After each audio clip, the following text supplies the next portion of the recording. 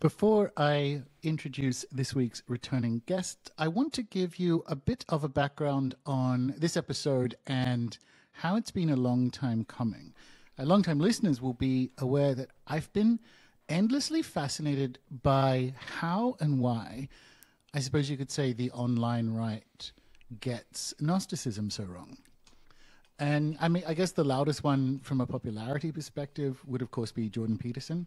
And last year, almost a year ago, so in June of last year, we were driving back from the top of Tasmania back to the farm, and I was listening to Jordan Peterson talk to James Lindsay about this exact topic.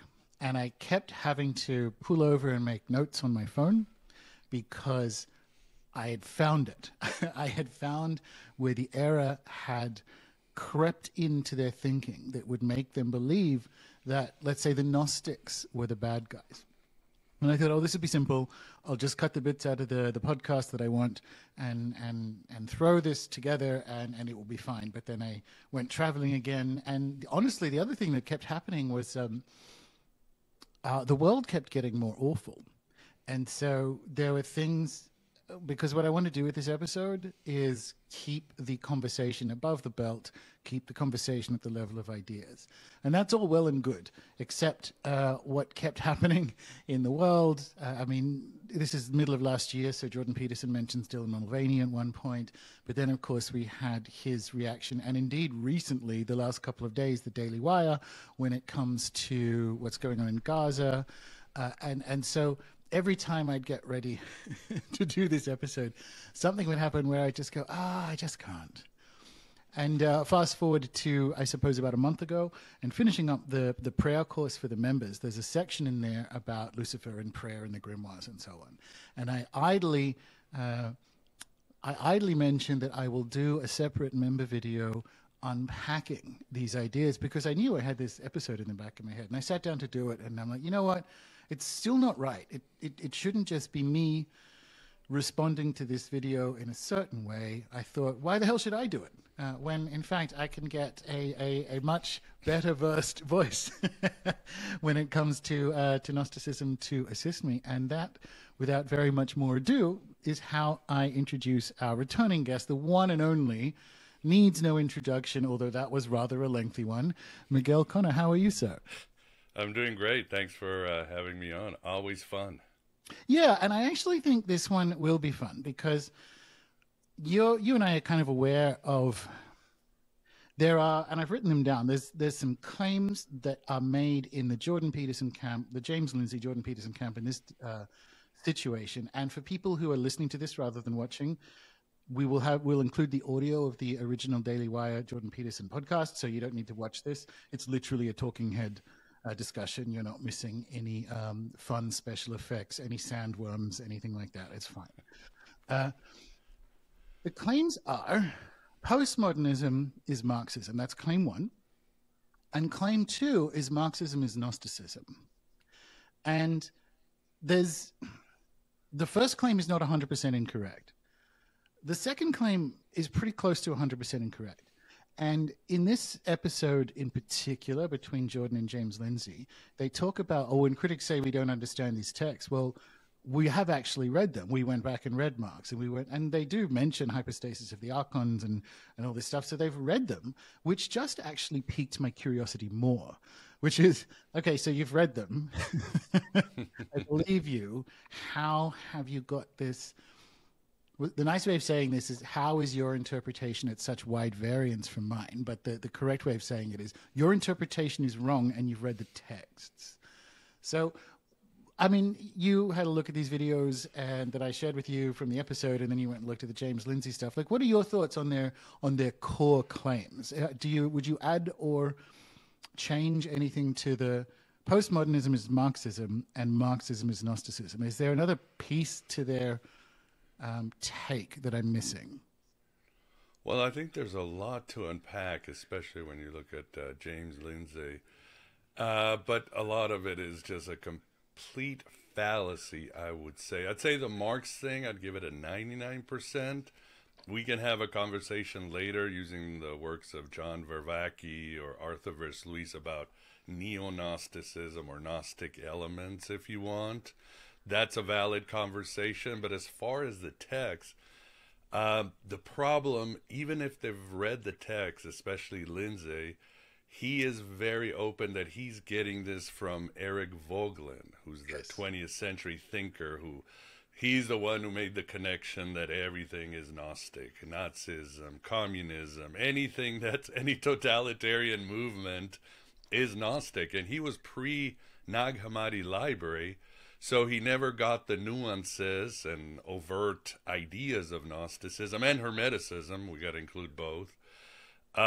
So therefore, he completely mischaracterized Gnosticism, and Lindsay is still seeing through the lenses of Voegelin, and he openly says it in his lectures. I would say that the biggest one, or the main one, is the idea that Gnosticism was ever utopian. It was never utopian. There's nothing in the text about some social utopia or some social political let's make a better world. There's nothing in the early history of Gnosticism on this, or even medieval Gnosticism. So that fallacy is huge, and the whole thing breaks down, Gordon. I could do a mic drop, and you and I could have more fun talking about the reboot of Firefly or Dune, and we could walk away right now. Their argument falls apart right there. I couldn't agree more. It's, if the Gnostics are anything, they're exotopian, and I got like, I first started down this. This first piqued my curiosity as a little side quest years ago, listening to Dr. Joseph Farrell rather than Jordan Peterson here, because he would say, let's say the woke or whatever, are Gnostic because they play language games. So changing the difference, like changing up man and woman and biological categories and other categories. He would say that's Gnostic, that's Gnostic, that's Gnostic. And I would say it's not. It's Gnostic in the sense that you're describing the bad guys inside Gnosticism. So that's the bit that I find fascinating, is like, that's Gnostic. It's like, no, there's a Gnostic read to what you were saying, which is inside a, broadly speaking, and I'm talking to Miguel, you understand this, leaving aside the complexity of what, like, the single Gnostic cathedral is. Where it's the so-called bad guys inside a Gnostic frame that are the ones that are trying to generate a utopia that, like all utopias in literacy, in literary fiction, in expression, it's like a crypto dystopia. And so these guys are doing the same thing. It's like, oh, the Gnostics have all this, like, they want to control things and tell everyone what things mean. I'm like, no, that's the bad guys. That's the bad guys in the system. So, like, the nicest thing I can say is there is a Gnostic read to their qualms with, again, call it woke, but that doesn't make it Gnostic. Are you following? Does that make sense? Yeah. They're doing exactly what the enemies of Gnosticism. They're doing what the enemies of Gnosticism did. They're inverting everything up and down. So. The problem here is, let's take a step back. Gordon, let's talk about, as you and I have talked, Gnosticism is intrinsic shamanistic. It probably came from ancient shaman idea, and it involved the trickster. As it evolved, and we got into, like Bart Ehrman called the Gnostic Age, it's just a term he used, where suddenly it wasn't the shaman, the priest, the king, or the prophet who had access to the divine. Suddenly the common man had access to the divine, and Gnosticism in Egypt became and Hermetism, a very personal religion. It was never about the collective. And this religion was available to all. It wasn't an elite thing. Again, you read Marcus the Magician, Book of Io, and women are allowed, servants are allowed. Everybody can get this information, which, Lindsay says it's that secret information. Voegelin also talked about it, but that information is available to all, and it's the transformative information. And then there's the accusation that, well, then they just wanted to escape the world, which is a huge fallacy, because, yes, you see groups like Heaven's Gate and other, which, again, we can talk is not Gnosticism. It's a form of neo-Gnosticism. Gnosticism, like shamanism, is about going out into the spirit world, dealing with the spirits. They call them archons or Aeons, being transformed, coming back with this information, and to those who wanted this information to heal the tribe or share with the tribe to improve those in the tribe that need the help of the shaman, of this Gnostic. As some have said, the Gnostics were very much Christian bodhisattvas, or it's altruistic. You go to, yes, to become one with God, the mystic experience, but you come back with this magic to heal people, to heal the world. Gnosticism is very much about trauma healing, and beyond the idea of, the Gnostics believe like proto Gabor Mates, that your thinking affected your body. Yes, if you heal your mind, the archons that are all over your body will heal. But there's, as Dylan Burns, a scholar, said, there's tons of spells in the Sethians, and they tell you how to do this with the scroll and use this substance to heal. So it is very much about healing others, and really transformational. Again, not social, political, and that's, I think, that's a problem too you have with Lindsay, because, and others, Vogelin and others, they talk about, well, Gnosticism is parasitic. It's like, no, again, yes and no, because, for example, April DeConnick calls them a metaphysic orientation, but since they're shamanistic, they are a spiritual modality. In other words, shamanism doesn't stand on its own. You're not going to find a church of shamanism, well, maybe in America, but it doesn't exist, right? Shamanism always exists within the cultural and religious context of the region, just like Gnosticism it does. Therefore, you have, Kabbalists, Sufis, Sethians, Persian Gnostics, and so forth. So it is not parasitic. It is just an extra dimension to the religious world that is out there, and that is the Gnostic religion. So in that way, Lindsay gets it wrong about being parasitic. And again, there was no taking over. It's not utopian. It's not political. It is simply the healing modality of a tribe or a society. Once again, the parasites in that system are the bad guys. Like, if you're looking for parasites inside Gnosticism, it's the fucking archons. This is very easy.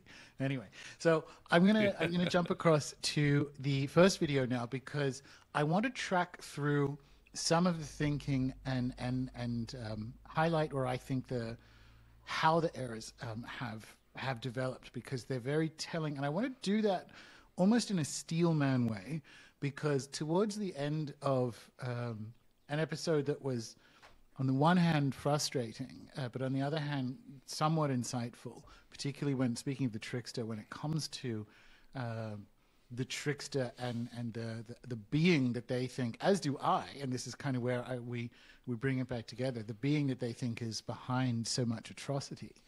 So I'm going to show, for people, we'll just jump in now. I'm just going to show the first video, and we'll come back and have a discussion about it. What is woke, and what does it mean for Europe? And so I tried to give, in a sense, a genealogy of woke. And actually, a taxonomy is more accurate. I started off by saying, well, I think that woke is, in fact, Marxism that's evolved to attack the West. And the techniques it's using are reminiscent of Mao's Cultural Revolution. And so you can say that it's Marxist or Maoist. But then I said, we can't understand that unless we understand Marxism in a bigger way.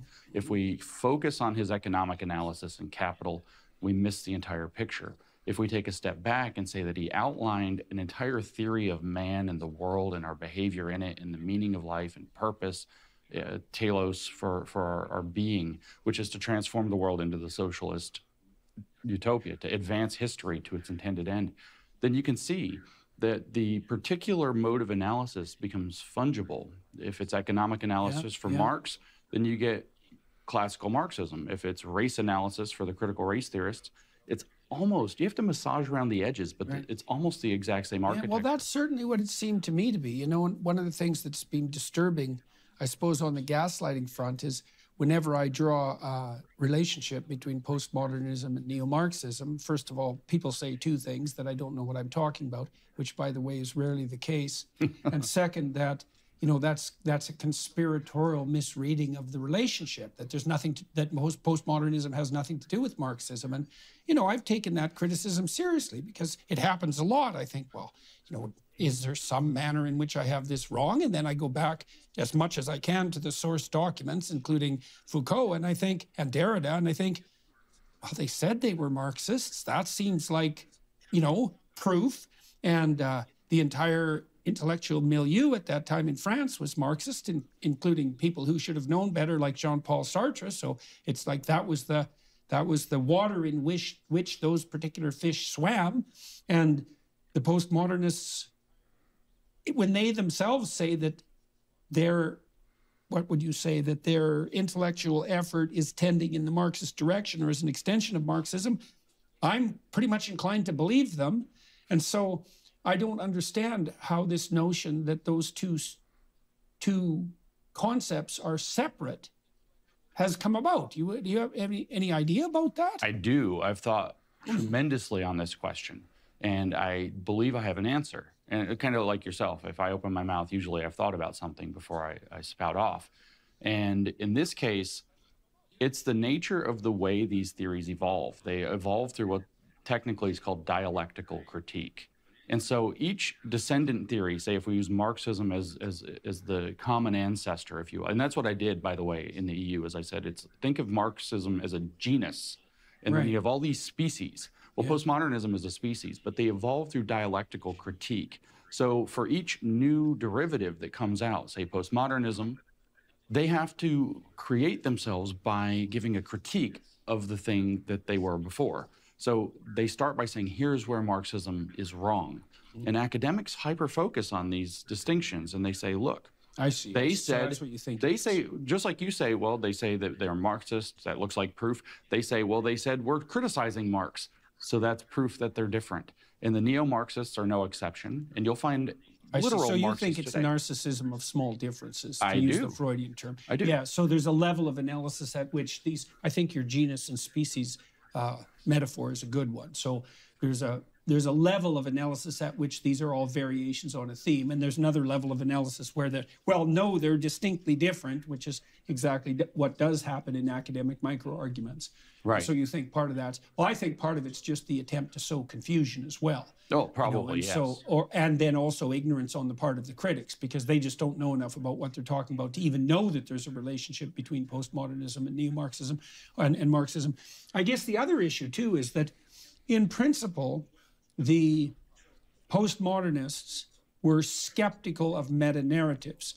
And it does seem not unreasonable to point out that Marxism is a grand meta-narrative. Yeah. And so if you're skeptical about meta-narratives, you might start out by being skeptical about Marxism. And if you just focused on the postmodern critique of meta-narrative, then you'd say, well, it couldn't be allied with Marxism because Marxism is a meta-narrative. But my response to that would be, what makes you think that incoherence ever bothered a postmodernist? So I want to start there because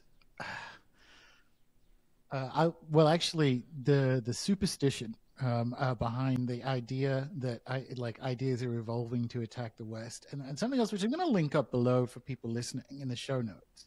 There's a fantastic video by, I forget his name, he has a philosophy YouTube, talking about Jordan Peterson and shadow projection. When it comes to the so-called postmodernists, here's how you can tell you're in a situation of shadow projection. When you come in at an 11 out of 10 for a situation that warrants a 4 out of 10, you want to pause and go, wait a minute, why have I come in screaming at something like, what is that?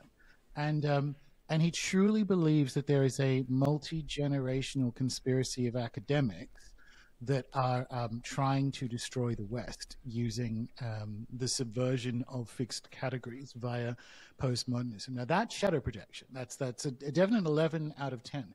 Is there a case to be made that they were talking, Sartre and Derrida especially? I actually do not. I will go to bat that Foucault was not a Marxist, at least towards the end of his life. But the other two talking out of both sides of their mouth, yes. Absolutely. And so there's a 4 out of 10 in what he's saying, but this idea that they're deliberately sowing confusion and deliberately causing incoherence, like, attack. That's an 11 out of 10. That's shadow projection. We were talking earlier before we hit record. If we just could sit down with Dr. Peterson and talk about Jung's influences, his shadow-based response to the Gnostics would potentially melt away, because famously Jung is very inspired by and transformed by Gnostic thought, and Jordan Peterson thinks he's, this is mean, but I'm going with it, some kind of Jungian Jesus. What do you think? Yeah, there's no doubt about that. I mean, again, we're going into the idea of Vogelin's idea of that I can't pronounce it, Immanizatizing the eschaton, that if we hate our lives here, you know, they give the example of, you know, the angry college professor who's never getting his dues, or the factory worker, that if we can't get, if this is hell, then we're going to bring heaven down here, which again is 1,000% against the Gnostic. There's nothing in the Gnostic text. Maybe the Cainites with their spell to bring down the cosmic womb, but even then, it's so this is the idea that it's silly, and it just cracks me up. I would say that yes, I think there is Marxism as the genus. I would say that wokeism is probably closer to Maoism or Stalinism. I laugh today because people are showing clips from a 3-body problem because it shows the Chinese Revolution. It's like they're finally getting it. It's like you need a show to tell you that what Mao did is very much what wokeism has done today. So I think that's the rest of it. Yeah. So I actually have written on my notes the genus and subspecies thing is actually good. I just think that Marxism is the subspecies. Like, I'm kind of setting up the pieces. And subphyla underneath that certainly do include postmodernism and Maoism, as you say, and woke, or whatever that is, for sure.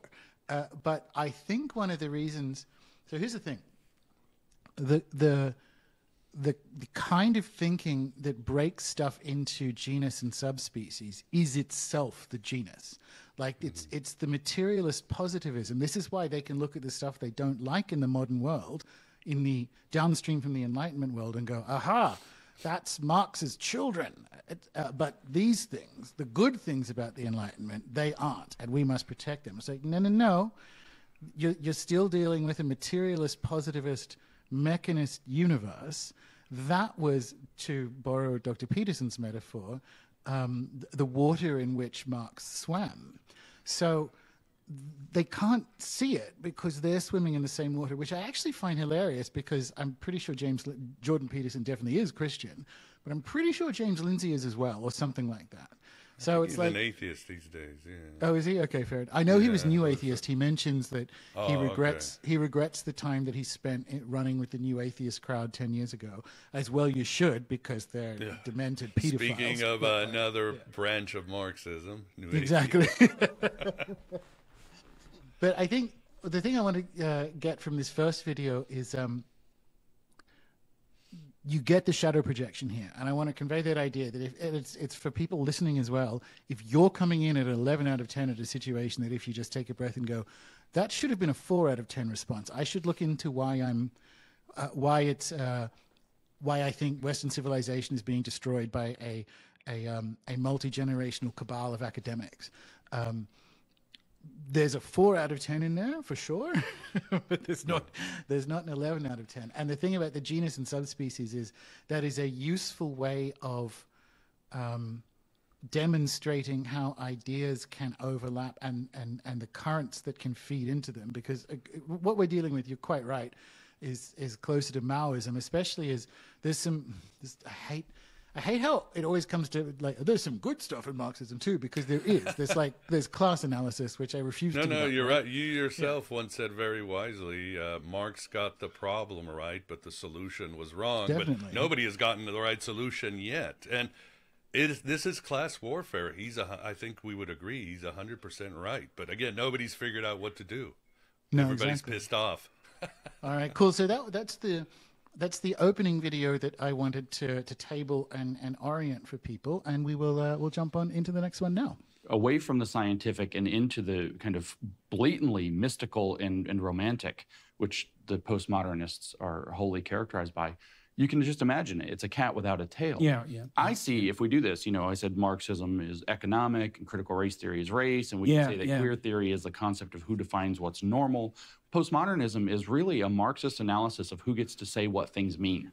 Yeah. Who gets to define meaning? It seems to me the fundamental core around which these concepts circulate is, well, one core is resentment and bitterness. There's and envy. There's no doubt about that on the motivational front. Yes. But the other core, more ideological and intellectual, would be the notion that every social interaction is best viewed through the lens of oppressor and oppressed. And so then you can do that with economics, which is essentially what Marx did. But once you've established that pattern, well, it's all about victimization and power. So that I think it's actually the same claim that it's like a neo-Christian claim that emerged out of the Middle Ages, because there was a doctrine in the Middle Ages among some strands of Christian thinkers that the secular world, the earthly world, let's say, was the domain of Satan himself, right? It was ruled by the prince of power.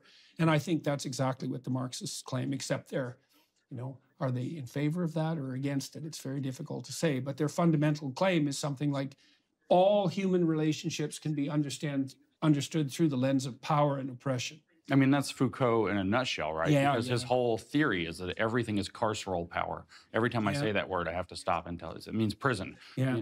Incarcerated is the derivative for people. But it's all about carceral power. So these sects that you're referring to in the Middle Ages of kind of bizarre Christianity were actually Gnostic heresies that were developing. And I think that actually, by means of Hegel coming down through Marx, who inverted it, I believe we actually are looking at a Gnostic heresy that got hidden inside of economics and social. In fact, if we read Phenomenology of Spirit from Hegel, 1807's a publication, you get distinctly the sense that what he means by spirit is what he says he means by spirit. It's a spirit of society.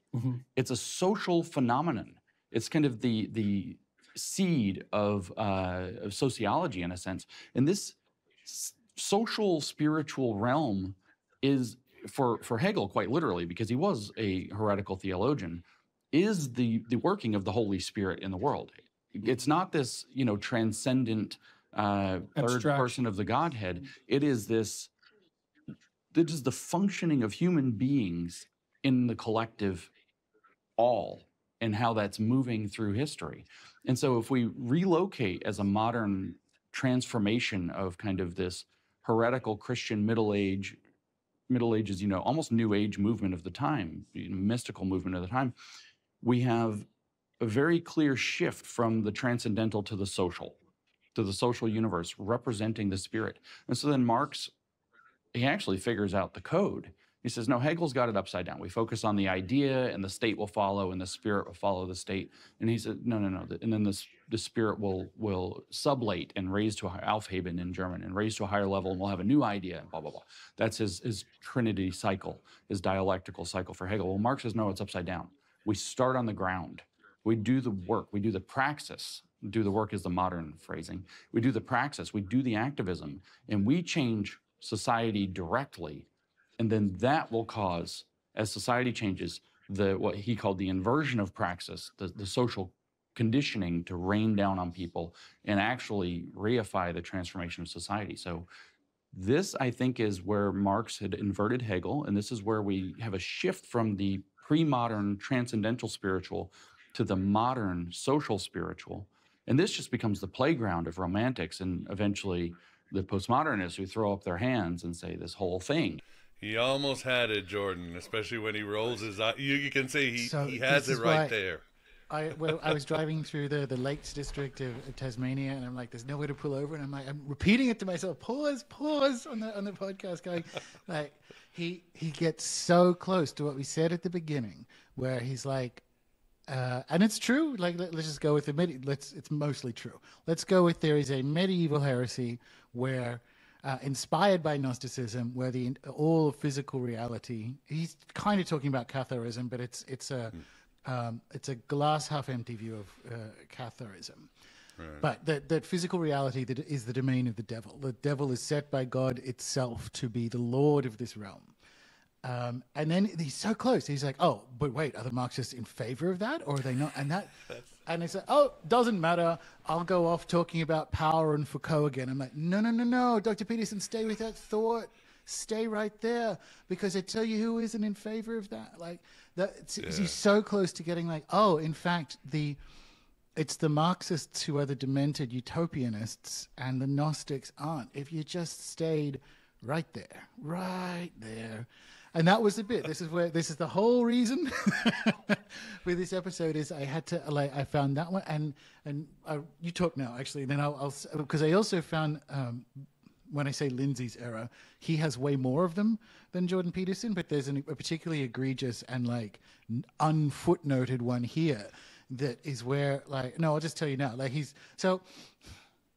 Was Hegel influenced by the Gnostics? Kind of. You can make that case in a philosophy class, sure. But then he goes, and then Marx inverted Hegel, and they're Gnostics. And I'm like, wait. So if he inverted the Gnostic, you dumb motherfucker. Like that, but like also, how did he do that? Oh, he inverted, like, if you're talking about the spirits moving through society, yes, sure. He reversed the sequence. But there's your hole, right? Like if you can make the philosophical case that Gnosticism informed Hegelian thinking. What people don't understand, if you're listening to this, in the 19th century, everyone was downstream from Hegel. Hegel was it in philosophy. So the idea that there's some kind of secret, if you were writing philosophy or economics in the 19th century, you are wrestling with Hegel. Okay, so the idea that there's some kind of like secret lineage moving from the Gnostics through Hegel down to Marx is absurd and unfootnoted. And I am bringing it up to say, James Lindsay, that's where your error, that is the break, or that is how I break your idiotic continuity, somehow going back to the first few centuries of the Common Era with the Gnostics and tying it all the way to, I don't know, purple-haired blob people on TikTok. Like, that's terrible, okay? And it was in this one little exchange. I'm driving through the London Lakes area in Tasmania. I go, oh my God! I thought, because it's Peterson's first. I'm like, oh, I found his error, and then I found Lindsay's error. Somebody, I'm going through. If you've never driven in Tasmania, but the roads are kind of goat tracks, and I'm like, there's nowhere to pull over and make my notes. What do I do? So that's lived rent free in my head, but I don't know. What do you think? Yeah. You found the error in the Death Star of both of their systems. Glad you didn't get in a wreck. No, agreed. And of course, we have to understand how religion works. Again, we're going to genus and stuff. Hegel is, of course, an idealist, so he falls into the mind model. Of course, Gnosticism and Hermeticism and Neoplatism are mind model religions. So, of course, there's a Venn diagram, just like. Of course, Gnosticism has strong existentialist vibes. Just so, therefore, it overlaps with Sartre and all those, and Heidegger, of course. But it doesn't mean they're Gnostic. But again, it's more nuanced, and there is no sort of lineage. Maybe a lineage here. But the thing that I wanted to address as well, Gordon, is they're talking about resentment and anger and all that. Again, they mentioned, the angry professor who's, he's not getting the dues he wants, so he's going to join the Marxist movement, blah, blah, blah. And then you and I had our conversation with Matthias Desmet, and he talks about how mass formation starts with anxiety, dissatisfaction, and suddenly the 60% start joining together in this movement because everybody's pissed off. There's no future, and that's how you get totalitarian regimes. But then other people have talked, Vogelin too, that the Gnostics are angry, that they were pissed off, and this and that, which I think is an error because, again, if you read the texts are extremely joyous and happy. These people have found something great. They are full of love and compassion and gratitude. Yes, they see the world for what it is, a prison, a lot. But there's no resentment towards the archons. You have the magic spells. A shaman isn't mad at the spirits that might destroy him because that's his job. He's happy. He's armed with the with the spells and the words and all. So there's a extreme sense of joy in these texts that you should be able to see them. And then there's the example, I call it the Chris Knowles example, because he has called out Lindsay on this. But he goes, if you want to know what Gnosticism would be today, if you want an unbroken or almost unbroken lineage of Gnostics, guess what? We have it. Ever heard of the Mandeans and the Yazidi? Are they trying to take over the world or being resentful or anything? No, they're good people. Pacifists, intelligent, magical. And then you look at Gnosticism throughout history, whether, again, he was talking about the Cathars. Cathars were productive members of society. They were beloved. They were kind. They were not angry. Same with the Manichaeans. Same with the classical Gnostics. Plotinus is having, conversations with them. They're having arguments and they're disagreeing. But the Sethians were not like blue-haired people throwing chairs at Plotinus at the college. No. They're very happy, productive, educated, and, happy people. So there you have to take away this idea that resentment is part of Gnosticism, which is not.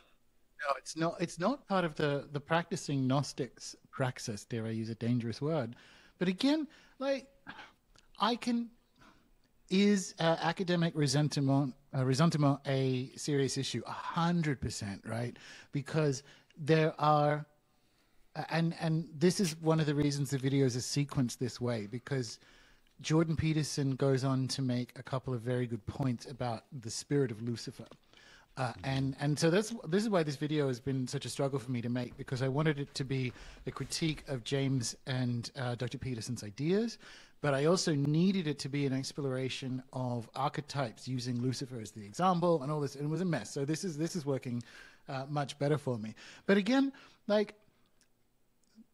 are actually pointing at, I think, a legitimate phenomenon within academia, but it's still not Gnostic so much as there is a Gnostic frame on it, and a kind of specifically David Ickean version of Gnosticism, like a Valentino Sethian space Gnosticism, right? Where the archons are jealous of our creative capacities, that they're actually jealous of how life functions, and so that's why they seek to trap and control it. So there is every time I hear them talk about it's the resentment and blah blah blah, it's like, guy, you'd actually make pretty good Gnostics if you could just get the basic ideas right. You'd make pretty good Gnostics, because it's not that the stuff they're talking about isn't there. It's just it's not in Gnosticism. It's in reality, and the Gnostics have a frame or an expression for it. What do you think? No, agreed 100%. And that's a problem that both modern neo-Gnosticism and their critics get wrong. Gnosticism is an experiential religion.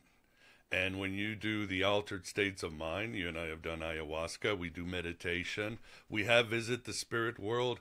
How could we be resentful with this universe? Yes, it's a horrible universe, very dangerous, but it's wonderful to be awake. It's wonderful to make contact with higher worlds. There's nothing like it.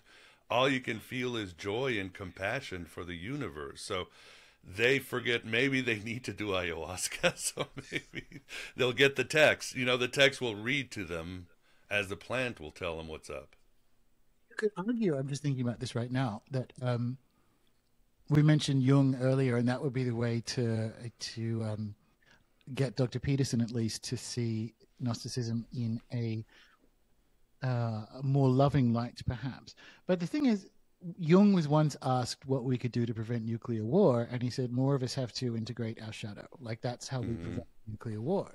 The telos, to use Jungian speak, the telos of Gnosticism is individuation. That's actually what you do in response to the hell realm that we're in. And that's the opposite of resentment and all the rest of it. That's not, the Gnostics aren't doing that. Dr. Peterson, the Gnostics are individuating, and that is their response to the world. And that's literally what you, after you tell them to tidy their room, what you tell people to do. Yeah. Go within. That's what you would say. Go within. That's simple. Sit down, shut up, sit down, and breathe. I'm really enjoying this, because it's allowing me to to express loving frustration, like not loving, amused frustration at this, because it's like, they're so close. Well, Dr. Peterson's so close. I don't know how much help there is for Mr. Lindsay in fixing this. He's got his shtick down pat. But, yeah, his income depends on being, circling the wagons around Vogelin. And all right. So do you want to talk about? I had some thoughts on Jung and Peterson, or we can. Yeah, go for it. Let's do it now, because this is actually a really good moment, because the videos start to move in the direction of exploring Lucifer. So we're kind of finished with the postmodernism is Marxism chunk, and then we're going to move into Lucifer and archetype. So this is a really good time to do that. Lay it on us. Definitely. Yeah, well, I think the thing that's what cracks me up is Peterson is very influenced by Jung, and he does a great job at expressing Jung. Bravo to him. And he's helped out many men who are lost or not being initiated in this world, because they stole initiation from us, and but that's where, and it drives me crazy, because I understand that the secular Jung world does not want to admit about Gnosticism or even religion. I mean, you can watch this Jungian life for a year, and those three cats aren't going to mention Gnosticism, even though it is 100% true that Jung was deeply influenced by Gnosticism. I mean, his ideas are so important, and I would tell your readers to get C.G. Jung and the Tradition of Gnosis by Alfred Reby, or Douglas Stewart, The Apocalypse of the Reluctant God, or the work of Lance Owens, or even Becca Tarnas. It will show you that there's no way around it. And Jung himself, he began to study Gnosticism while doing research for his book, Transformations and Symbols of the Libido. And he read some stuff in Abraxas in 1913 and all that. Then he was having his experiences. He went back to, he was having his Liber Novus experiences. Then he went to work for the army to help patients during the war. And it hit him like, oh my God, my visions really are close to Gnosticism. Like Philip K. Dick having his visions and going, oh my God, I got to go revisit, because they're exactly the same. Jung had the same thing. He said, oh my God, what I'm learning is exactly what the Gnostics have said. And we know he did say that he finally found his long-lost friends with the Gnostics, because they had the secrets of the soul, the psyche, which Peterson is trying to unlock. We know that he almost broke international law by trying to steal the gospel of truth and having a copy while they're doing it. I mean, we know without a doubt Jung and Gnosticism go hand in hand. Later on, of course, he started using alchemical symbols because they were richer. But again, alchemy comes from the place where the Hermetists and the Gnostics were chilling out. Upper Egypt were chilling out at their Starbucks. So you can't get around to it if you want to be intellectually honest. And that brings me to talking about Alexandria. What drives me crazy too, Gordon, is that Lindsay will quote Ben Shapiro, which tells you, how our society is just falling apart if you have to quote Ben Shapiro for an intellectual. Ben Shapiro always goes, the greatest thing about Western society is that we are Jerusalem and Athens. And I'm like, oh my God. And then Lindsay says, yes, we're great because we excluded Alexandria. And I'm like, well, that's a bunch of shit. You can't just, anybody who studies know how important Alexandria is. And in fact, it was Tertullian who said, what do I care about Athens? All I care about is Jerusalem, because orthodoxy was removing Athens, and it was the Alexandria vibe that was making it survive. And in fact, Carl Schmitt, that's the guy who really influenced Goebbels and the other Nazis. He himself said we need to be modern-day Tertullians and destroy the Gnostics around us. In other words, like you said, totalitarianism, and what's on the other side, Gordon? Gnosticism. I mean, Alexandria is so important, and Lindsay goes on his talks and he starts bashing Hermeticists, and I'm like, what would Egypt be without Hermes? What would Plato? He extols Plato and Pythagoras, but what would they be without Hermes and Thoth? What would the Muslim caliphates be without the wisdom of Thoth and Hermes? The Renaissance needed Hermes, which expanded our mind, which gave us the Enlightenment period. The American Revolution, Hermes was there as much as Moses, Jesus, or Plato. I mean, again, Hermes, Hermeticism, the Gnostics, when they go through history, they make a better society. So don't give me this, all we need is Athens and Jerusalem. We need, more than ever, we need Alexandria. Yeah, but the Septuagint was compiled into Greek in Alexandria. Like the Bible comes from Alexandria. It's Good point.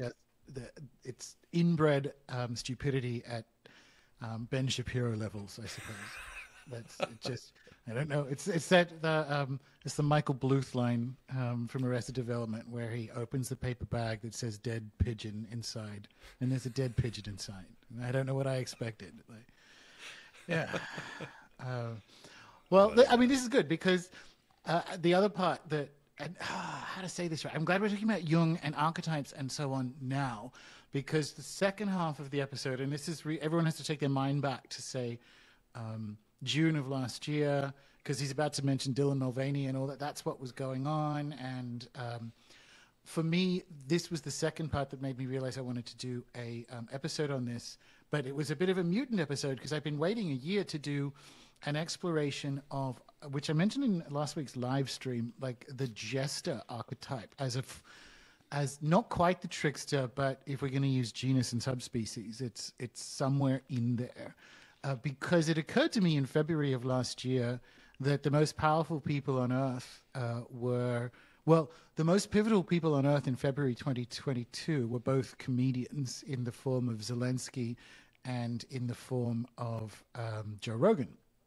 The potato in chief was arguing with Joe Rogan, who ended up being correct about the injections and so on. And you have the high heel wearing lunatic being bribed to destroy his country so NATO can start its war with Russia. And if you want to throw in the mix like Jimmy Dore, Dave Chappelle, like in the quote unquote culture war world, it was a real time for jesters, like not so much comedians, but people who can hold that electrifying energy of outrage. Because that's difficult. Like the jester is a risky job because you basically have to make fun of the king, and kings can cut heads off. So you actually have to have a spine's the wrong word. You have to be able to contain a lot of the world's energy that throws itself at you. And I'm not. Funnily enough, I mean, Dave Chappelle is a genius, and I think Jimmy Dore is really, really funny. Yeah. I have no opinion on Zelensky's comedy, but from what I've seen, it isn't good. Joe Rogan is, and this is relevant as we move through, I say this with all love, I don't think he's funny. I know he thinks he's a comedian, and that's like the core of his identity, and he's got his club in Austin, but I don't think he's funny. I have seen his stand-up. He might be, and obviously he's he's a podcaster, I'm a podcaster. Who's more popular? It's very difficult to say. But so I'm not coming at him as a person. I'm not coming at him as a podcaster. I'm just saying I don't think he's funny. And that's the weird bit about this archetype. It's like, anyway, this is all relevant as we start to move into Lucifer and the evil one, I suppose. Because here's where I think we find other points of consent between, let's say, Miguel, our cosmovisions, and at least Jordan's, at least Dr. Peterson's. But the words are different. But I was like, no, I get the being you're talking about is very real, sir. It's just you think it belongs to us. And that's no bueno. So we're going to, unless there's something you wanted to add there before we jump in? No, that's good. Again, I don't think Rogan's funny stand-up. I haven't seen Zelensky. I would like to see him and take him on his own talent, but I've not had a chance. Obviously, Chappelle and Dore are just, they both kill me. They're great. Yeah, they're amazing. I would I would not be sane without Jimmy Dore. Like, God bless him for the high volume of high quality content. And his sidekick, the bald guy and the Jewish guy, they're also amazing. God, they make me laugh so much. I don't know their names, but I can't wait to hear them when I watch them. All right. Well, so we're going to jump into this video and respond as per usual. So what is power in this analysis? It's the power to compel, to extort, to extort, to force behaviors, to paraphrase Larry Fink. And so... Right, no kidding. Yeah. To paraphrase Larry Fink and his bloody black rock. If we take this Gnostic concept seriously, the Gnostics believe that there is an all-good, transcendent God behind everything that's so good that he's completely pure spirit, completely uncorruptible. And therefore, anything material must not be of that. It must be, in fact, evil. And so where did it come from? And they've got a mythology for it, but it doesn't matter. This character called the demiurge comes into being through a series of kind of cosmic accidents in the pleroma, as they call this. And the demiurge comes from the Greek demiurgos. Demiurgos means artisan or builder. He's the architect of the world. So he builds out the world, but in fact, he's a demon. And so he builds out the world as a prison. So God in Genesis, in Genesis 3, with the fruit, has imprisoned Adam and Eve in the garden. And the snake is saying, did you know? He just doesn't want you to know that you're like him. This same system, this is what Cain's rejecting. He's giving his second-rate sacrifices. He's not doing what he should. God's telling him if he does what he should, things will work out. And he's like, no, this system's corrupt. Right, exactly. And so this is the same pattern. He calls God out on his misbehavior, essentially. That's right. If you don't think that's a sin of pride, there's definitely something wrong with the way that you're thinking. Right. And so I think that this is ultimately the Gnostic motivation. It must have been... I wonder if it's as surprising for you as it is for me that this is the rabbit hole that you've ended up going down. You know, I had no idea when I started investigating these theories that, you know, that the root consequence of that investigation would be to move down levels of analysis into the religious domain. So I did start to understand that as you move down levels of analysis, you inevitably end up in the religious domain because the religious domain is the deepest level of analysis. Right. So, but I mean, has it surprised you that I'm sitting here talking about Gnosticism, for example, while trying to diagnose the ills of the modern world? Yes, it has surprised me. It's very curious as well because I was this character. I had this, it cuts through every human heart, as Solzhenitsyn very eloquently put. I was this character. I was a very frustrated academic, and I think it's typical. What is the most common, I mean, maybe there are others, but one of the more common psychiatric disorders that academics complain about is imposter syndrome, right? Oh, I've got this degree, but if I'm actually stupid because the PhD earning process is quite difficult, and you're always surrounded by people who know far more than you do, who remind you of it on a daily basis. And so you end up with this massive amount of imposter syndrome. I'm not really... good at the thing. I'm not as good as they think I am, this kind of delusional complex. And rather than taking the certification and saying, well, okay, I've earned this.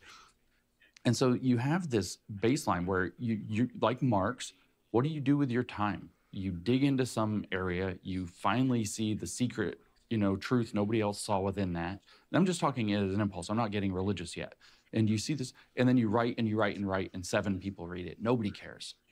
And you start to think to yourself, why am I not getting career advancement? Why am I not getting the accolades? Why isn't society, or if you're Marx, why isn't everybody else just paying my bills? Don't they see how important my social theory that I'm writing is? So you're doing something that's not particularly useful. But it's Cain. This is a second. It's also Lucifer, by the way. It is. Right. You're making a second-rate sacrifice and expecting to get first-rate results. And that jealousy grows there. Well, yeah. Well, that intellectual pride is a big part of that too. I work so hard. Where's mine? Well, it's worse than that. Even it's not even that I worked so hard. Like I had clients, for example, now and then, who had a Luciferian problem, and they were often very smart people who hadn't put in the work. That's certainly the case. But they were very annoyed because it was clear to them that they were smart as or smarter than everyone else, and yet the world hadn't unfolded at their feet. Yes. And so they were very bitter and resentful about that. And like it's definitely the case that in Milton, like Lucifer, who's the bringer of light, is definitely an envious intellect, right? Yes. And he's the angel who in God's heavenly hierarchy rose the highest and fell the furthest, and that's something that can characterize intellect, because the human intellect is a remarkable spirit, you might say, capable of the greatest good, but it is also the thing that can fall the farthest, and that wounded intellect is the most vicious of spirits. And so that's sort of that combination of Cain and Lucifer. And it's also, it's also the case in the biblical corpus, if you take the stories apart, that the spirit that raises the Tower of Babel is the wounded spirit of Lucifer and Cain, right? And that's erecting a technological alternative to God, but partly in an attempt to worship intellect instead of whatever God might be. The highest, it's something like the highest spirit of genuine self-sacrifice, right? Something like that. Well, the fact is that the wounded intellect, or the wounded narcissist, doesn't humiliate itself in front of anything.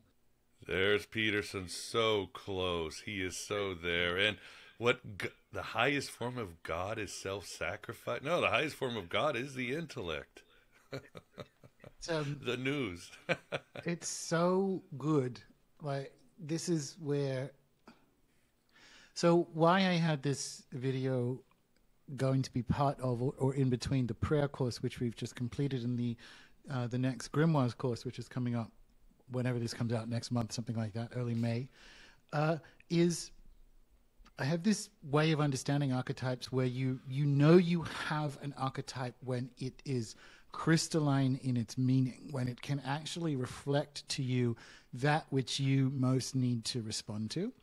So Lucifer is that ecosystemically in the cosmos, because what he's saying there is fantastic. It's fantastic Jungian thought. It's really, really good. Lucifer is the spirit of the intellect, like the wounded intellect. And there's a YouTube short, which won't be in this video, of him on stage talking about that archetype being the vizier, like Jafar. So Lucifer was the highest of the angels, and the intellectual capacity of the humans is the one that we value the highest, and is also the most dangerous, and also the one that's like most dangerous when it is wounded, when it's angry. And this is all true. Like, Lucifer as a being is a bigger idea than that.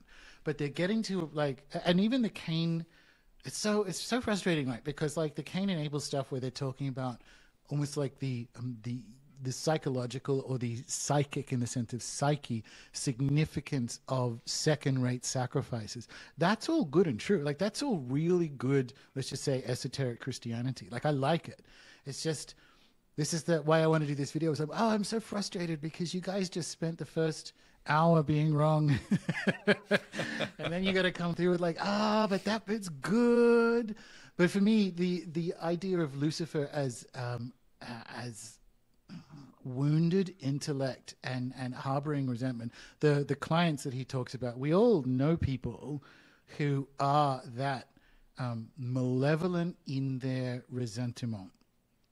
And where the next few videos go builds that idea towards the evil one and its actions on earth. But that same why not me energy is there in like a Yaldabaoth story. Like, that's kind of the point. It's like we are talking about the same being, or we are using different words for the same, like, crystalline, multi-dimensional archetype that reflects and interfaces with people as to where they are and what they most need to confront is probably better. But like, this is where I'm like, yeah, I don't know. Like, Dr. Peterson, listen, so close. What do you think? Well, you would say too that the problem here is that Lucifer or Satan is becoming as meaningless as God, because there are different modes of Satan and they have different archetypes behind them. The trickster, the font of evil, the bright one. I mean, again, Jung's genius is that he never wrote down a BuzzFeed listicle of archetypes. He said, he just kept mentioning, and he said, what I'm giving you is living, it's alive, so my followers can discover other archetypes. So we're talking about which Lucifer, what Lucifer are you talking about? Like you said, is it the Lucifer that steals your cattle, the folk spirit, the trickster, the personification of resentment, as you said, the fallen angel, enlightenment reason. So it gets confusing sometimes, and I don't know. I think that you should couch it more into. Your idea, right? Like, I think you need this idea that it is, an archetype because it is multidimensional. So Lucifer is all those things. It's expressed in the grimoires, and I said this in the previous grimoire course all those years ago. There is a very, very sophisticated theology that people miss in the grimoires, where you have what's called the infernal trinity or unholy trinity. So the three presiding spirits in the reconstituted spirit list, and then underneath that you have the four kings, and underneath them is the various lists of spirits, is typically Lucifer, Beelzebub, and Satan, and then it becomes Astaroth later on in the story. But that's very theologically very, very theologically nuanced, almost like anthroposophy, because you have a way of containing at the top of, I don't know, the shadow kingdom, that kind of nuance.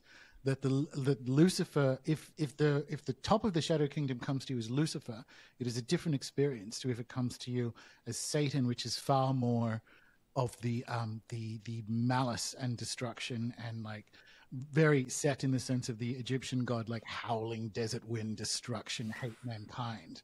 So depending on which one you get, and Astaroth, or Beelzebub, once again, so contained in this idea of an infernal trinity is a way of what I'm saying, which is an archetype is crystalline and multidimensional almost by definition, and certainly like the big ones, quote unquote, in the cosmos that have to do the heavy lifting, a being like Lucifer has that crystalline, like that crystalline response. This is what I actually think when they talk about like phosphorus, light bringer, and so on. I experience it as light refracted inside an infinite crystal. Like it's not like the bright light of high beams. It's the impossible to kind of get your mind around. And funnily enough, this is a Jordan Peterson meme, right? There are cathedrals everywhere for those with eyes to see, because he took a picture of his Aeon water bottle on a plane, and the light was coming through, and it had like, it looked like stained glass windows on the side of the airplane. But there's something that's weird. I can use that meme because that for me is the embodied experience in ceremony of the light bringer, of like, oh, it's like, it's all around infinitely in this kind of jewel, and that there's almost like a David Bowie villain angle to it, of like whatever I'm facing is the thing, and its job in the cosmos is to face that thing to me that I need to look at, right? So right. It's he was getting like, well, I think what they were talking about is good. I just don't think it's the whole story of Lucifer. And here we get back to Jordan Peterson's shadow projection, I think. Oh, indeed. And I think the other thing that I kind of am disappointed, especially with Jungians today, is the idea, you talk about shadow or the ego, both are complexes, but you don't hear a lot about complex theory, which Jung said was really the most important part. I know, synchronicity is sexier and archetypes is sexier. Complex, we have to do a lot of work. Like in your last show, Gordon, you mentioned complexes because it is essential, especially when you're trying to face these forces outside. You've got to understand which complex is taking over you. So you got the complex, you got the archetype, and it's hard. I mean, it's one of those things that most Jungians don't want to touch, including Peterson. Yeah. And certainly not on like a one-to-many conversation level. But of course, there's complexes that capture you so that you don't see complexes, right? Because you will get trapped in the fun and simple excitement of, ooh, that's a synchronicity. Ooh, the magician archetype. Ooh, like this I'm doing shadow work. Woo. Yeah, exactly. Doing research for this, and just in general, I'm sure it's the same for you with my life. My YouTube version of the For You feed on TikTok very occasionally will give me like, I don't know any of them, but like self-help YouTubers talking, like 11-minute, 17-second video of how to do shadow work, complete guide. And I'm like, oh man. It's very popular in the New Age community. Yeah, we are fucking some kids up. Shadow work in 11 minutes, 17 seconds? I will watch that at 1.25 speed and be done. Well, you can find it in 2 seconds. Whatever you post angrily on Twitter, you True. know it's your shadow. There's a That's like very you true. said, there's a very high chance it's just shadow projection. So Yeah. even when I'm glad, as you say, you have to be bigger than your complexes. When I see Lindsay and Jordan, they're mischaracterizing Gnosticism or your average Baptist priest, I roll my eyes and I walk away. But when you asked me, I was like, okay, this is a good opportunity to get sort of a cohesive, friendly, non-angry argument against what we feel they're doing, what they're mischaracterizing, and in some ways can be very dangerous for society. I would say so. It's yeah, and in fact, that's a good tee up for the last couple of videos for when we get, and this is coming back to Jung, when we get captured by the wrong complexes or the wrong archetypes on a societal level. So I'm just going to share that video now. And so I started to create a lexicon. I started to create an encyclopedia of their terminology. And I just would focus on one term after another. Let me get into their head and know what they mean and go read primary sources. When they use the word democracy, where does this come? Oh my gosh, we're all the way back to Lenin. You know, Lenin defined democracy. Do you feel that you're dealing with a they, or do you know, there's this biblical idea that what we war against is principalities. And I think of a principality, one variant of a principality is a system of ideas. Yeah. And I think, well, there's no, in a way, there's no they. There's a system of ideas that's a set of animating principles. Sure. Right? And it partially inhabits a multitude of people. That is so good. But like, Jordan, just record scratch and go back to the beginning. But that is like, I mean, that is exactly what the powers and principalities line, I think, is talking about. If you have a cosmology, which he kind of does, of expanded mind, however you want to do that, idealism, animism, whatever, the idea that the psyche isn't in us, we're in it. That's what that line is referring to. And it's like, oh, that's exactly true. This powers and principalities thing. He's so close to, I hate, as do you as well, like overuse of militarized mind wars. But there is something about the Gnostic, esoteric Christian, I don't know, telos outside of or incorporating individuation, where you understand that. And it's why you don't go, well, I'm not going to argue with James Lindsay because there'll just be 10 more James Lindsays, because that's not actually what I'm going into, quote unquote, battle against. And it's like, thoughts? Yeah, and of course it's ironic because if you take your Sunday school lenses, your programming, Paul's cosmology is a 100% Gnostic. We are fallen in this world. There's these archons. He uses they're spiritual beings who control the stars and fate.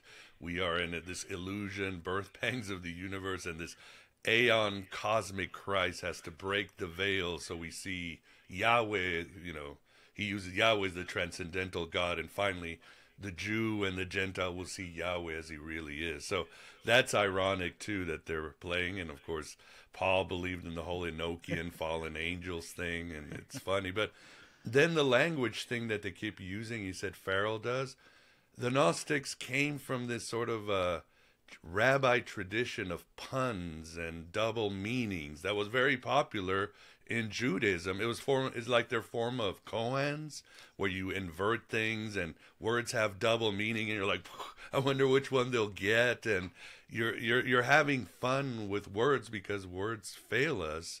And it was just their tradition. It wasn't anything nefarious. If anything, it was something to jolt you and help you, reach whatever spirituality you need based on what you know about these words. So I don't see anything wrong with this, what the Gnostics were doing. I did an episode with Danny Nemu last year about are there gods in the Bible? And it's about the fact that Hebrew as a sacred language is designed to contain multiple meanings because it's supposed to be our best effort at containing the sacred as a way of engaging with. So of course, every time you come to a word or a text, it should be a font of infinite inspiration. It's just, we have what they think with Gnostic wordplay is because we made a couple of idiotic philosophical errors a few centuries ago where we're like, nope, that word means that one thing. That's it. There's only material language, and it's that the UG theory of language, which is just completely incorrect, which is that language started simple. UG, don't hit your head on the top of the cave, and so on. That's the whole Owen Barfield thing. Like, language has declined over the millennia rather than complexified.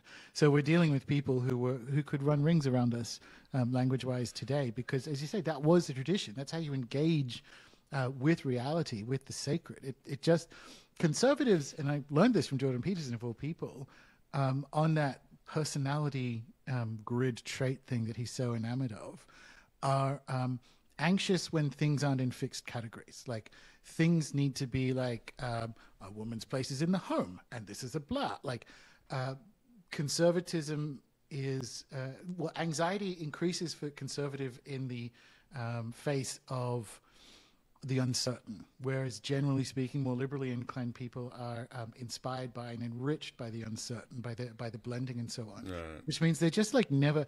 James Lindsay's always going to be freaked out by nuanced words, because it is how he's built on a constitutional personality basis, which in fact I learned from the guy sitting opposite him in those videos. But you're absolutely right. Like, language is a sacred thing. Yeah. I know. The funny thing is, if you give Peterson James Joyce's Ulysses, he was like, oh, double meanings and metaphors.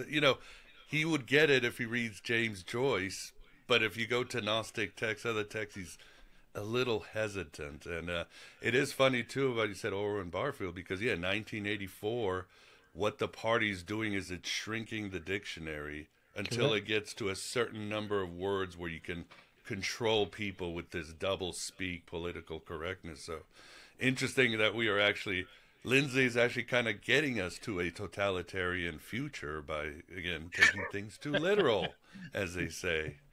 And I understand, I mean, obviously the big knock that Origen and Plotinus had, again, that was their deconstructing of text. Although we can do that today with comic books. Everything gets deconstructed, but if the Gnostics do it, it's bad, because they were sacred texts. And Plotinus hated that the Gnostics had revelations and apocalypses. He couldn't understand how somebody could do that. It was against the philosopher. But I'm like, sorry, revelation and apocalypse are fine. That's how we get through these things.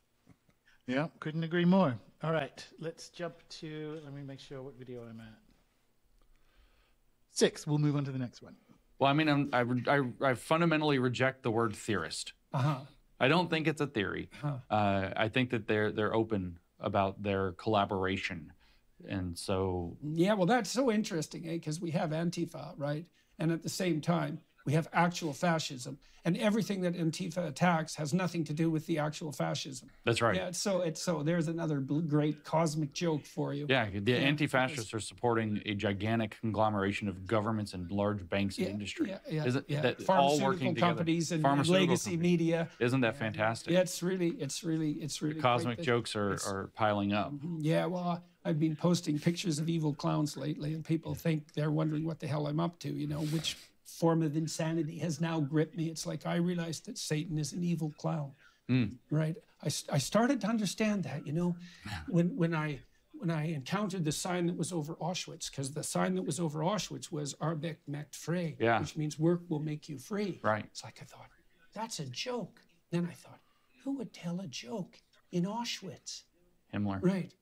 Well, yeah, but who's the spirit behind Himmler, right? Who's the great cosmic joker? And then also mutual assured destruction, right? The acronym for years was MAD. I thought, oh, that's a joke too. Yeah. Right. It's all these jokes, Well, and then I watched The Death of Stalin. Have you seen that? No. Oh, it's great. It's a movie about. I've heard. Oh, it's so great because it portrays the brutal reality of the Soviet Union. There are terrible, murderous, raping, catastrophic things going on in the background of the movie nonstop. And then there's these 5 jokers, one of whom is Stalin and the rest of his evil crew. And they're bumbling parodies, right? Everything's a parody. And I realized after really thinking about that and thinking about that motif of the joker and the clown, which has become so prevalent in modern culture, I thought, I see, when things become totalitarian, they turn into a parody, right? Like Dylan Mulvaney's a parody, and what's happening to women's sports is a parody, and what North Face is doing with their advertising is a parody. And it's like, oh yes, that's right, Satan is an evil clown. Yeah, well, right. What did Marcuse write in '69? So he wrote in the Essay on Liberation that it's crucial that the resistance, meaning them, the radicals, take on the form. He said that the clownish forms that so irritate the establishment. It must become an antinomian revolution.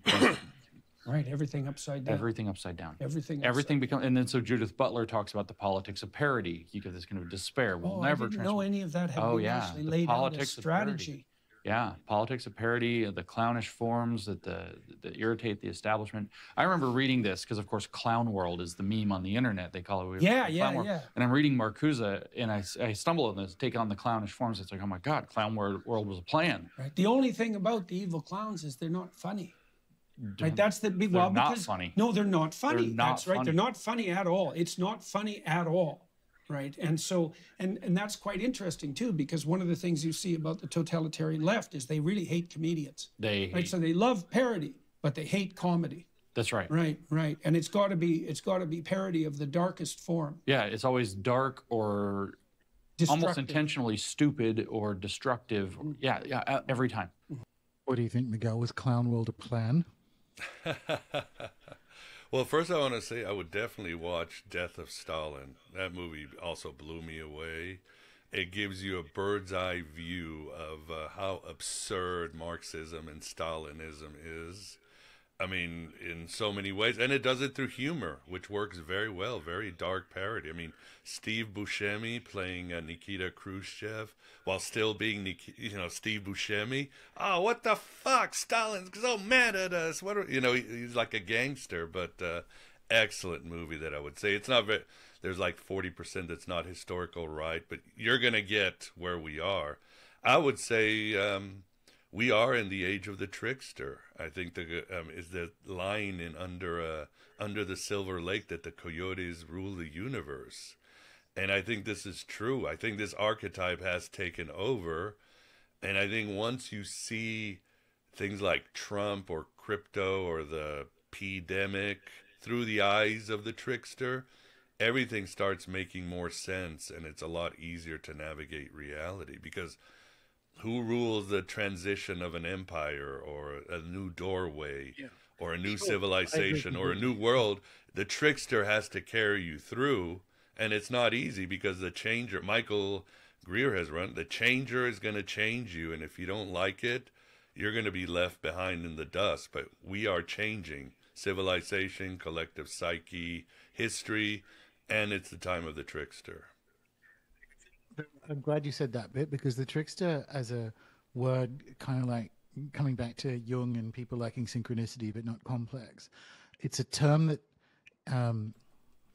has had its teeth removed, and people think the trickster is like, oh, an unexpected thing happened to me today. It's like, no.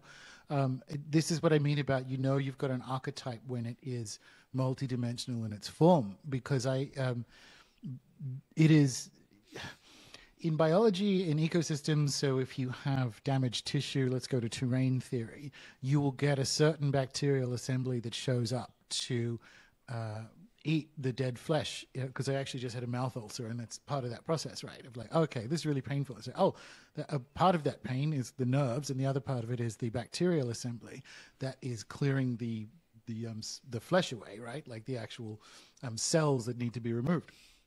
That's what the trickster does to civilization. So all that stuff that actually I'll come to the Dylan Mulvaney thing in a bit, because I have this Dylan Mulvaney take. No, I'm going to do it now. So I'm very disappointed in Dylan Mulvaney.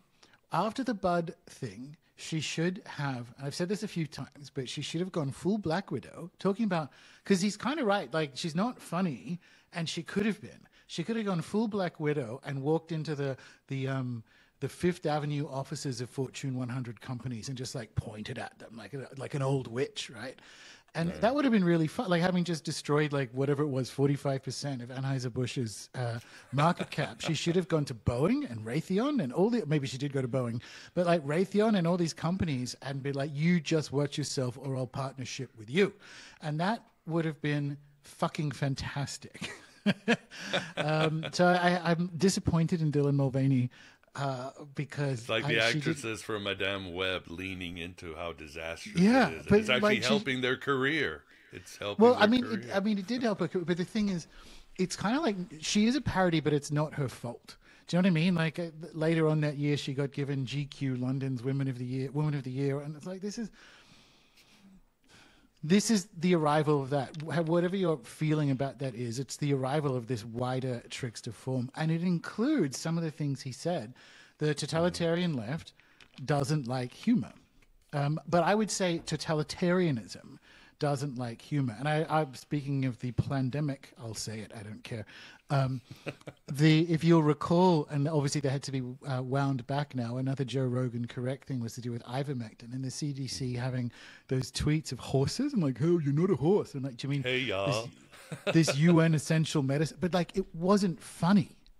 And the same thing, the best ones, may not have seen them, but the New Zealand government, speaking of horses, under Horseface, contracted some former client agencies of mine from back in the day to do some like fun memes during their imprisonments for like, hey, this is like trying to do like a fun, wacky way of like never see your friends and family and let your old people die alone. And they were attempts at humor that were so bad they'd give you AIDS. Like it was just so awful. And so he's right. Again, you get their bias of like the totalitarian left doesn't like jokes. Like the left says the right can't meme and the right says the left can't meme. Yeah. But the thing is, totalitarianism can't meme. And it's whatever fucking flavor you want. The other one can't do it. You're both correct. But it's so important when we're talking about this, this comes back to Lucifer, Beelzebub, Satan as a top of the grimoire trinity. That thing Jordan Peterson said about Auschwitz is fantastic. That is a joke. That is a satanic joke in the sense of, if you can, to answer his question, because obviously it was like, well, who would make a joke at Auschwitz? You let that open up inside you of like, what being finds that funny? And it's like, oh shit, like I might not have ever encountered that being, and hopefully you won't in your life, but like, oh shit, oh, that is it.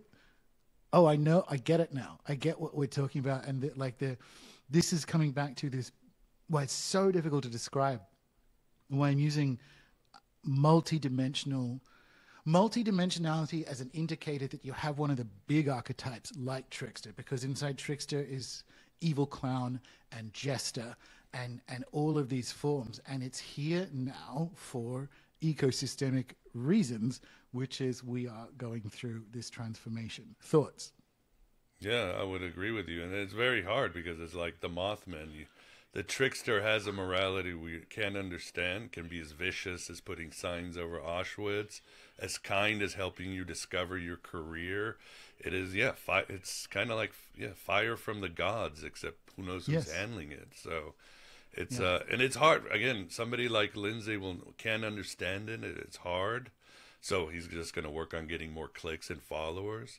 Somebody like Peterson, I'm sure he struggled with it once he gets more into complexes and archetypes and all that stuff. So, yeah, I agree with you 100%. Someone can get to him and say, like, the actual Gnostic's goal was individuation in the Jungian sense. Like, just that one sentence. I think that would open it up for him. Like, oh, shit. Like, no, a better way of saying that Jung said it. Yeah, exactly. Like, a better way of saying that is that the Gnostics' response to the condition of our world was to individuate. That was it. Like, and because that's what Jung told everyone to do. That we save the world via individuation, by gospel of Thomasing, like that thing that's inside of you. Find it, express it. That's literally the game. Yeah, because when you're individuated, that's when you find out what your mission is in this world, what your holy purpose, how you can make a better world, all that good stuff. I mean, that's really it. That's the altruism that you find. What did Jung say? Free will means doing exactly what you need to do right now.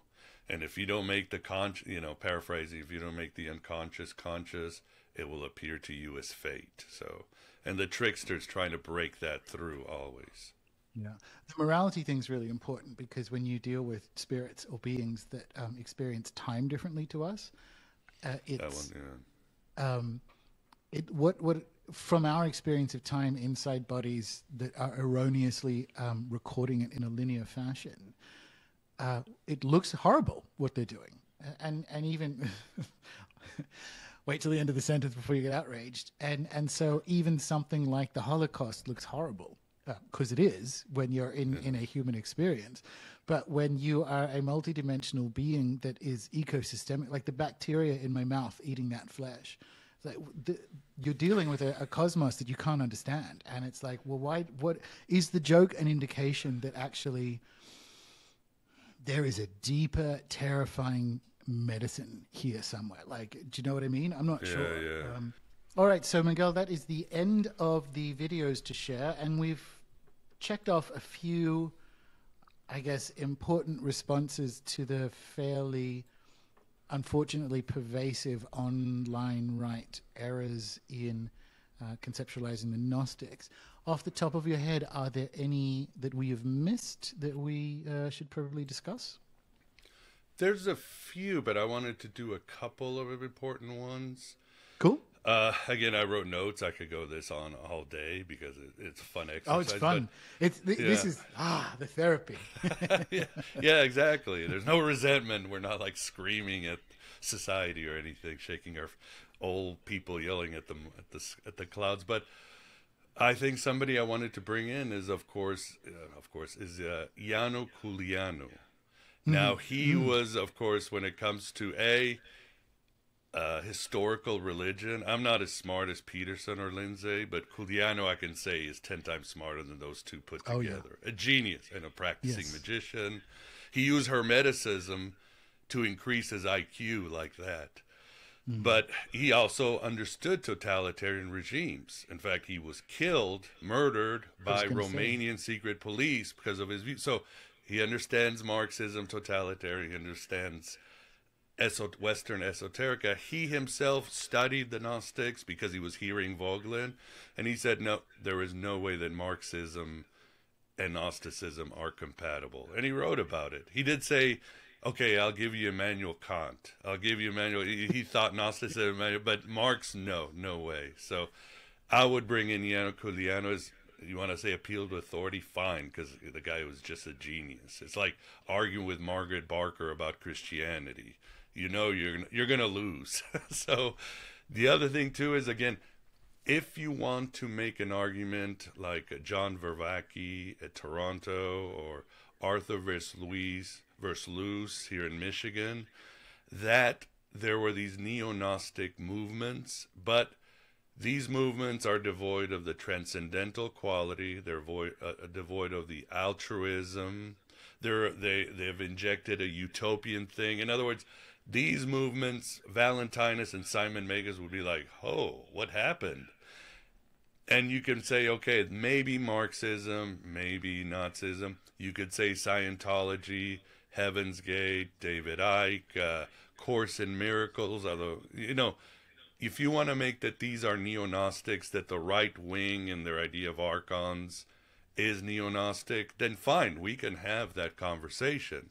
But saying that this was that the classical Gnostics were plotting Marxism or whatever, no, you just can't. You've lost it. And here's an interesting thing I wanted to talk about is, like, here's an example, Gordon.